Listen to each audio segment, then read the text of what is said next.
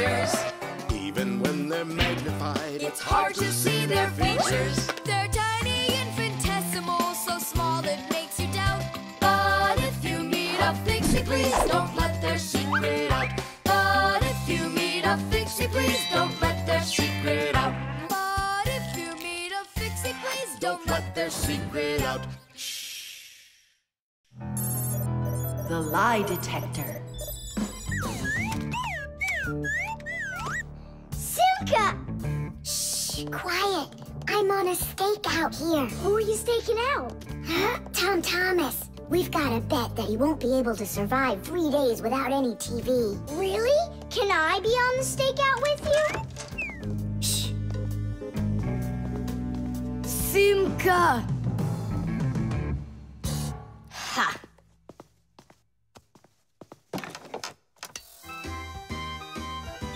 Aha! I gotcha! What? Who? You lost the bet, Tom Thomas. Just tell me you didn't. I didn't. Why didn't you? It's because I'm not Tom Thomas. What? I'm Tom's brother. That's totally not true. We know Tom Thomas doesn't have a brother. I meant his first cousin. Then how come you two look so much alike? It's 'cause our mothers are twins. So what should we call you? Who, me? John Johnson. And who are you, by the way? As if you don't know who we are. This room is beautiful. Sure is bigger than mine. I don't believe you. You're telling a lie. And what is your proof? Maybe he's not lying. There's a way to check it. How? Yeah, how? With a lie detector. You'll see. A lie detector is a device that is used to help figure out if someone is telling the truth or if they are lying. You see, when someone is lying, they always get a little bit nervous. Even though we might not see it, we know that a liar's heart beats a little faster, his breathing changes, and he sweats. A lie detector can pick up on all of these little things. And that's how a lie detector can be used to help find the truth. But you don't have a lie detector. But we know how a lie detector works, don't we? Or are you scared, Tom Thomas?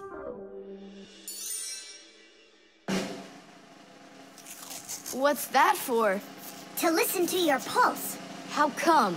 So I'll be able to check how fast your heart is beating. And Nolik? He's gonna keep an eye on how often you blink. And what are you doing with the egg? The egg is an old African method. If you're not telling the truth, your hand will automatically squeeze the egg. And so, the egg will crack. Well, my egg won't crack. We'll see about that. Humans have tried to come up with all sorts of ways to find out the truth. For instance, in ancient China, they would put some dry rice in a person's mouth when they told him the crime they believed he committed. Then they'd check the rice. If the rice stayed dry, they believed he had committed the crime. In ancient India, a person had to bang on a gong while answering a judge's questions. If he started banging the gong louder, then it was believed that he was trying to hide the truth. And in Europe, if one knight accused another of lying, then they would just take part in a duel. Whoever won that one was said to be on the side of truth. No, it's not easy to hide the truth, but sometimes it can be even harder to find it. Answer yes or no. You got that? Do you have 2 ears? Don't you have eyes? Just yes or no. Yes. Answer. Are you a girl? Hey, come on. Yes or no? No. Where do you find such dumb questions? We just have to check what happens to your heart when you tell the truth to us. All right, now answer this. Do you know the Fixies? Yes or no? Yes. No. I forgot. His pulse is speeding up. Are you Tom Thomas? No. His pulse is racing. And his eyes have started blinking.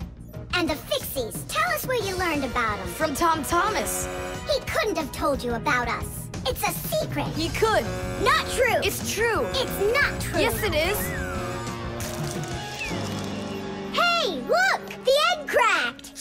give up, John Johnson. All right, I'm Tom Thomas, guys. Tish! Is it really possible to know if you lied just by measuring your pulse? With pulse, you really can, but you probably couldn't with the egg. You tricked me then. That wasn't nice. You weren't tricked. John Johnson was. Huh, you know what?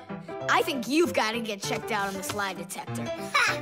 I don't think so. You need to get ready to give me my wish, 'cause you're the one that lost the bet.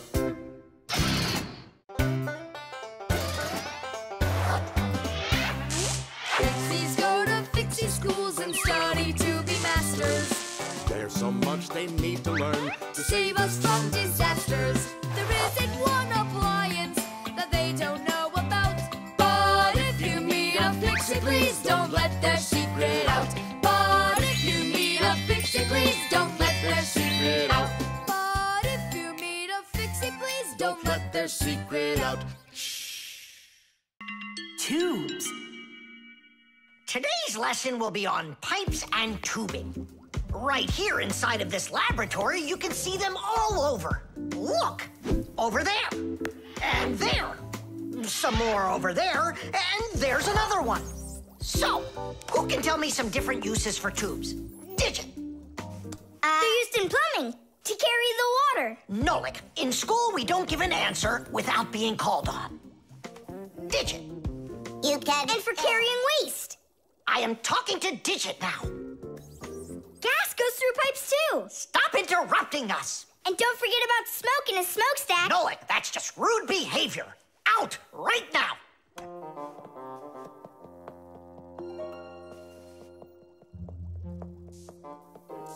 All right. And a shower hose. That's also a tube, right? I told you to get out. Yikes!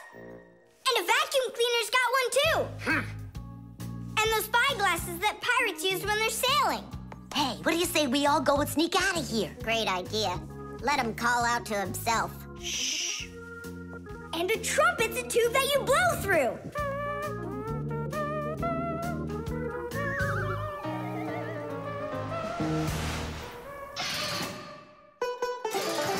Nolik is my younger brother. There's a lot he still doesn't know, but that doesn't stop him from getting involved in things he probably shouldn't. Unfortunately, that can get him into trouble. So, every once in a while, me or my parents have to rescue him. No, I wouldn't call Nolik a pest. He's just a bit curious. That's why he broke the #1 Fixie rule, hide from humans. Nolik's the one who first became friends with Tom Thomas. Well, I was there too, but Nolik started it. Actually, first it was Grampus. Many years ago, he befriended Professor Eugenius. And after that, the professor let us have our school in his laboratory.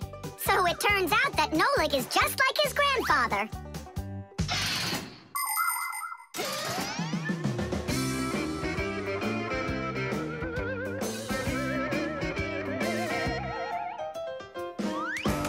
Digit, go on then.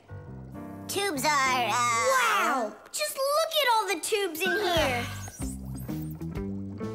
There's rubber ones and glass ones that are curvy. Oh, yeah! Pens! Parts of them are tubes, too. He stopped talking. He ran out of ideas. And those tube slides at the water park. The barrel of a rifle and the shell of a bullet. Those are tubes. Oh, there's a tube with a serious crack. And it's also dripping and hissing. It's dripping?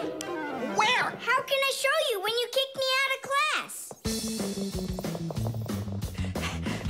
What's going on? Take a look. That tube up there is leaking. That's acid dripping out.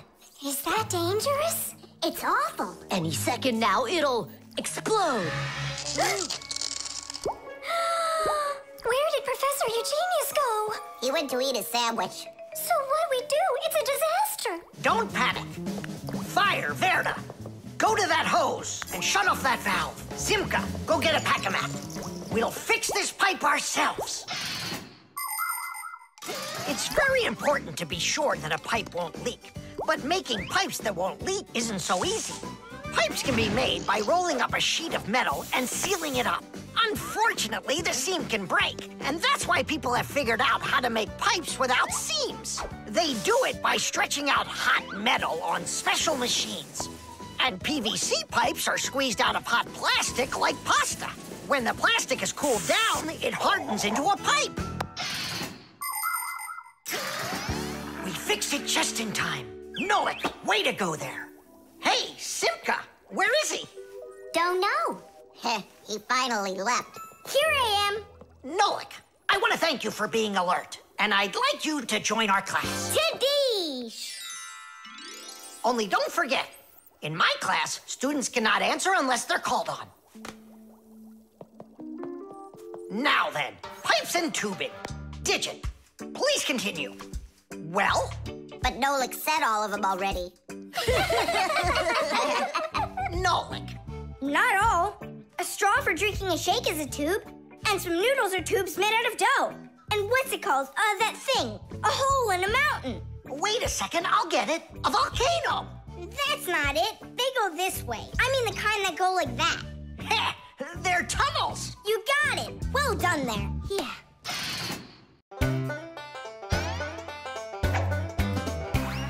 Can you believe that Fixies are such itty-bitty creatures? Even when they're magnified, It's hard to see their features. They're tiny, infinitesimal, so small it makes you doubt. But if you meet a Fixie, please don't let their secret out. But if you meet a Fixie, please don't let their secret out. But if you meet a Fixie, please don't let their secret out. The armor. 23, 24, 25. Ready or not, here we come. I heard him. He ran into the hallway. You check the kitchen, Nolik, and I'll check the living room.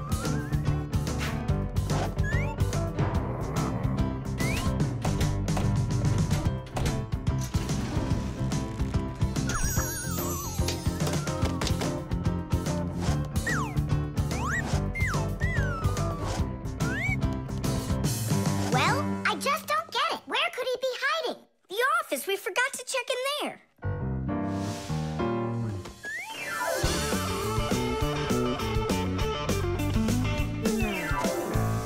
There's nowhere in here for him to hide. Inside the shark.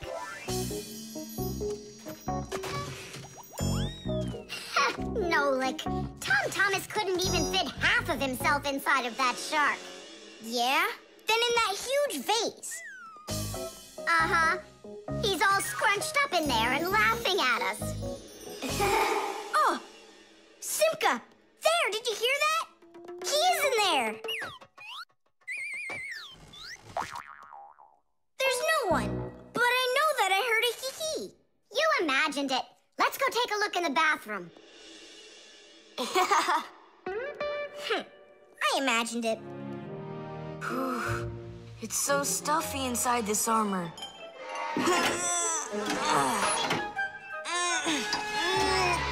The arms got stuck.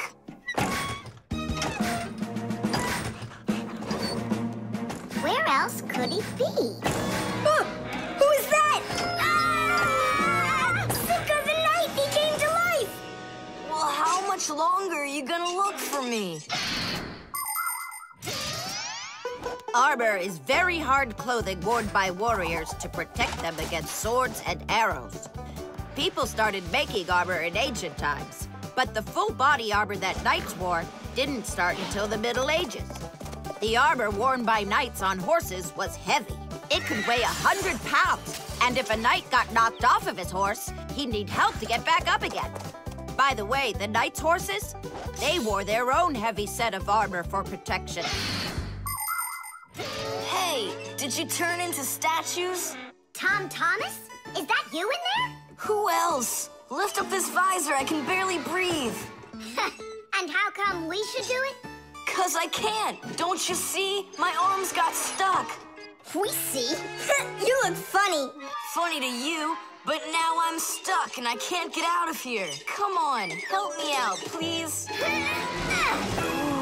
Great! Chewsocka's just what we need right now. Chewsocka, what's wrong with you? It's me. Hey, stop it.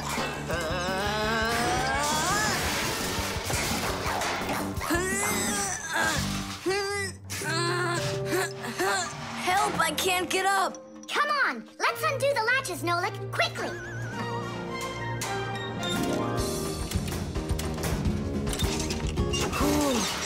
Thanks for helping me. It was nothing. I couldn't have done it without you. Let's put the night back together. Uh-huh. Before Dad gets back. Protective clothing isn't just for people who are fighting in battles. Travelers put on special nets to protect themselves against mosquitoes and gnats. And beekeepers wear protective clothes, too. If they had nothing to protect them from bee stings, their job would be quite painful. Without their protective clothing, it would be impossible for firefighters to go into burning buildings and save people. And how could astronauts go into outer space without special clothing? It's freezing up there and there's no air to breathe at all. And that's why they wear a special costume called a spacesuit when they travel. The spacesuit not only protects astronauts from the cold, but supplies them with air so they can breathe. By the way, the Fixies also wear protective clothing so they can stay safe while they work. Well, there. Did we get it right? It looks like we got it right. Only, where's the helmet? Nolik went to get it. Tom Thomas, helmet delivery. Thanks there, Chewsocka. Whoa there, Warhorse. Calm yourself down. There we go. It's all back in place again. Too bad that your knight looks like a ballerina twirling around. You see, his arm. I can't move it. It's stuck. Here's what we'll do. Give him something to hold.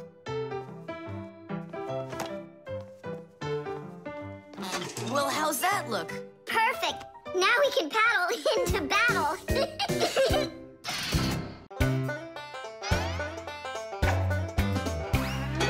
Fixies have a special sign I happen to discover. They hop 3 fingers in the air and flash it to each other. They send their greetings to you. They sing them and they shout. But if you meet a Fixie, please don't let their secret out. But if you meet a Fixie, please don't let their secret out. But if you meet a Fixie, please don't let their secret out. The dog. It's about me. Fixies? It's Chewsocka. It sounds like she's angry with us. I wish I knew what that mad dog was thinking about. I'm thinking about you. You better hide or people will see you. I'm leaving. See you later. It's going to rain. Chewsocka, I have no time to play right now. I'm not playing. His feet are gonna get soaked. Tom Thomas, I'm off. Don't be late. Chewsocka, that's enough. No, I need to go to school. He's got his math class today and he's leaving his math book. I'm trying to serve like a good dog, but no one understands me. Dogs have been serving people since ancient times, along with cows, horses, chickens, and other domestic animals. But of all of these animals, the dog was the very first. In the beginning, domesticated dogs looked like wolves. Over time, they started changing and were developed into dogs of many different breeds, from big shepherds to tiny chihuahuas. So a dog is not only a human's best friend, but his very first friend as well. What is that smell?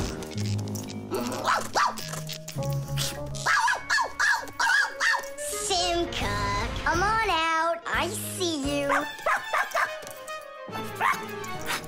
Nolik, jump down.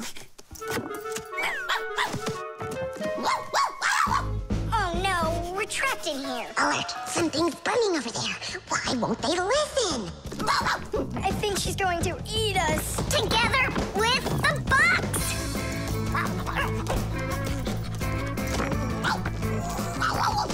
We're done for. Oh. Come on, look. The outlet is sparking. Oh no. Something must have broken in there. Are we going to fix it?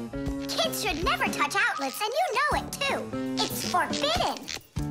Then how do we fix it? Go find Papoose, and I'll stay here and wait for you. But where's Papoose? I know where he is. I don't know what she's barking about, but I think Chewsocka wants to help us. Then come on, Chewsocka, help us.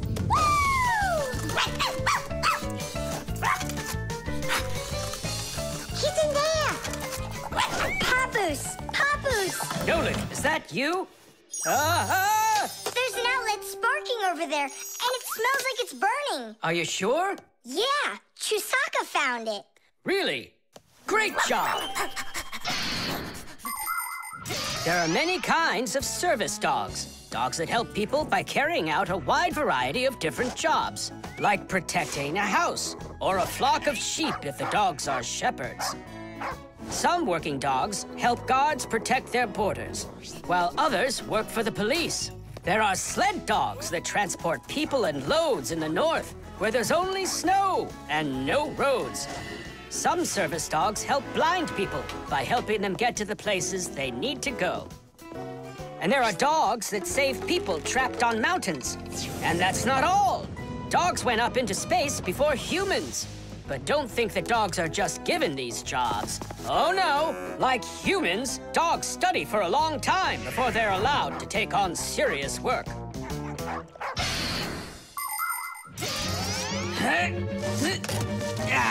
That's all. There won't be a fire, not today. Hooray! Well done, Chewsocka. You're a real service dog, no doubt about it. Yeah, I'm working. I'm a real service dog. Chewsocka, go away. I've had enough of you already today. Don't say that, because this working dog just saved your house from burning down. What do you mean? She smelled smoke coming from the outlet. It could be that Chewsocka means well and wants to do the right thing, but nobody understands her. That's a bit hard to believe. Then what's this book? Oh, my math book. That's where I left it. Remember how Chewsocka wanted to make you take it to school this morning? You're right. Atta girl, Chewsocka. Well done. What a rain. My feet got wet to the bone. But this morning, Chewsocka tried to get you to wear a different pair of shoes. That's something. I should listen more closely to this smart little dog of ours. Finally, they understand me.